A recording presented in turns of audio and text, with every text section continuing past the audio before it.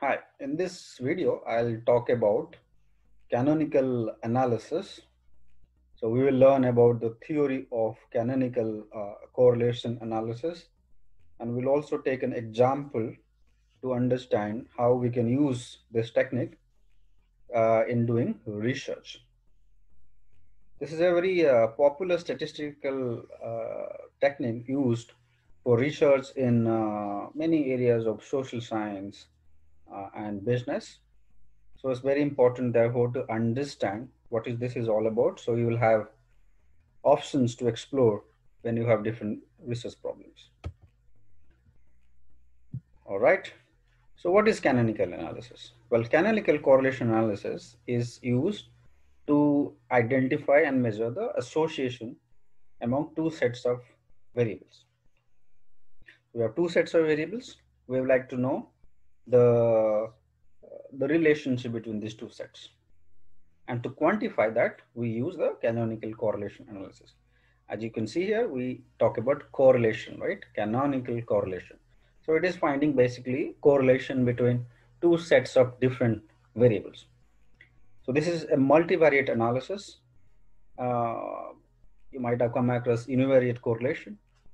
You might have also studied about multivariate regression analysis, but this is somewhat different. It takes the the best of both and combines in some form, which is very useful in some situations. And it's also often known as the mother of all parametric analysis. That means uh, all the multivariate statistical analysis can well be derived from the canonical correlation analysis. For example, multiple linear regression, factor analysis, principal component analysis, all these things can well be derived from the canonical correlation analysis. So it's a fundamental technique and a very useful technique in many scenarios. Just to understand a bit more about what is this all about. So it's very similar to multiple regression. However, here we have more than one dependent variable. In multiple regression, we only have one dependent variable and multiple independent variables, right? Here it is a bit different. We have multiple independent variables, but we also have multiple dependent variables or target variables, and that's a bit different from the multiple regression. So multiple independent variables, multiple dependent variables. So here the idea is whether we can relate multiple independent variables with multiple dependent variables, or in other words, whether multiple independent variables are able to explain the variability in the dependent variable. Do they have shared variance, right? Does that ring a bell? Well, also in principal component analysis or factor analysis, we have this concept of shared variance, right? This is something similar, but we'll see how is it different from that. All right, so here is this form. We have y1, y2, so more than one y variable or dependent variable, and we also have more than one independent variables. But you can also have just one independent variable. That's still fine, right? That's just one sort of special case, right? And you can also have one dependent variable also. That's again a special case. But in more general form, you can have more than one independent variable and more than one dependent variable.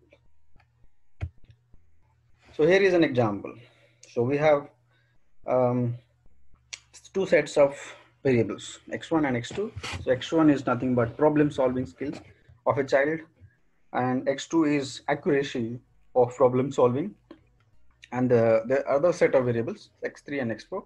x3 is about the reading ability of someone of the same child, and x4 is writing ability of the child. Okay, and there is some score. These are quantitative scores assigned for these sets of variables, and we would like to know whether there is a strong relationship between x1, x2 with respect to x3 and x4. So x3 and x4 here are the dependent variable, and x1 and x2 are the independent variables. Okay, and we would like to find out the relationship and whether x1, x2 really explains x3 and x4 or not, right? That's what we normally do in linear regression, but here it's like, doing more than one linear regression at the same time. Okay, so here is, that is the canonical correlation analysis. All right, so in more theoretical form, it looks like this. So you take the linear combination of x1, x2, which are the independent variables here. Okay, I apologize for my mistake. So V here is linear combination of x3 and x4, not x1 and x2.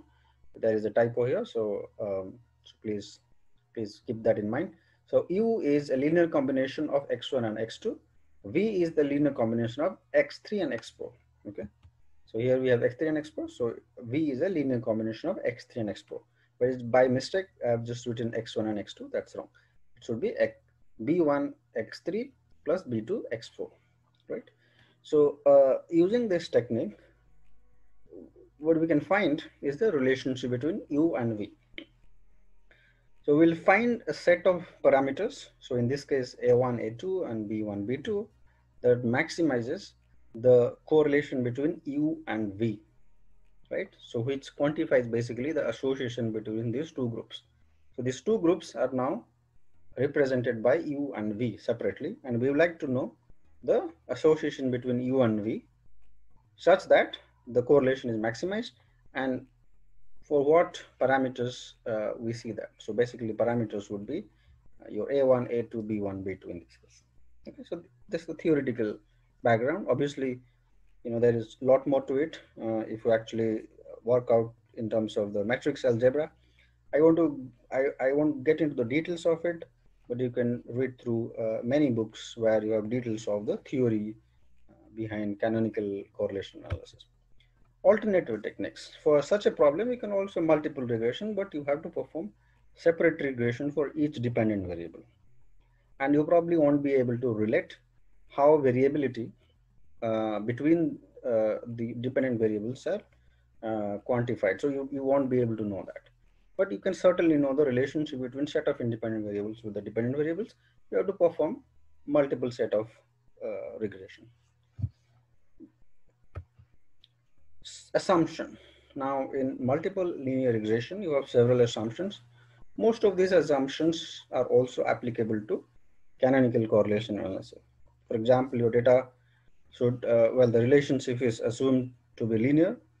The relationship between dependent and the independent variables is assumed to be linear. Absence of multicollinearity, that means your independent variables should not be highly correlated. Otherwise, there is a problem of multicollinearity. You can't really explain the estimates, and your estimates would certainly be not be statistically unbiased. And then you have homoscedasticity. So homoscedasticity is basically your uniform variability, right? That's again an assumption in multiple regression. Same is also there in canonical correlation analysis. Normality, again, one assumption in multiple regression. The same is also applicable here. So these assumptions should be made, and like linear regression, you should also check this assumption before performing this analysis. Okay. You can find packages in different software packages. You can find a lot of good functions. In MATLAB and Octave, you have Canoncur. In R, you have Cancur, SAS, Proc Cancur, and Python in stats model, you have also a function you can use. We will take an example later on in SAS, so you can also watch that as to how you can use statistical packages to do this analysis. It doesn't really differ much if you change from one statistical package to the other. The syntax change a bit, but the explanation about the results remain the same. Practical uses, it's quite heavily used in educational research, where researchers are trying to find out the the relationship between ability of children in one type of skills with some other type of skills. So they find out uh, the relationship through different set of input variables. And then in psychological research, for example in IQ test or personality test, there also it is used. Marketing analysis is one area where it is used quite heavily, and this is from the industry. So even in the industry, people use marketing, people use such techniques, particularly in marketing analytics or in customer experience analytics, something like that.